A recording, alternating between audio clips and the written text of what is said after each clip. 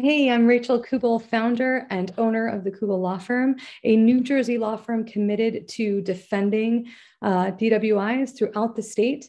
Our motto here is that we don't judge you, we don't lecture you, we defend you. And to that end, I'm going to be answering some of your frequently asked questions here today. So let's get started. Is it legal to drive after taking a prescription drug?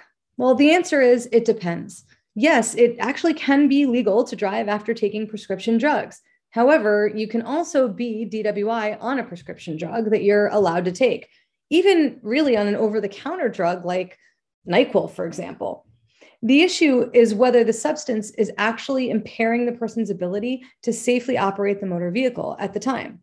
So it's absolutely possible to be DWI on not just alcohol or just illicit drugs like cocaine or heroin, something hard like that, but also on permissible and prescription substances as well. It could certainly be a tougher case for the state, though. Prosecution could have a harder time proving it, and you should definitely consult with a lawyer to review possible defenses if you or a loved one has been charged with driving a motor vehicle after consuming prescription drugs.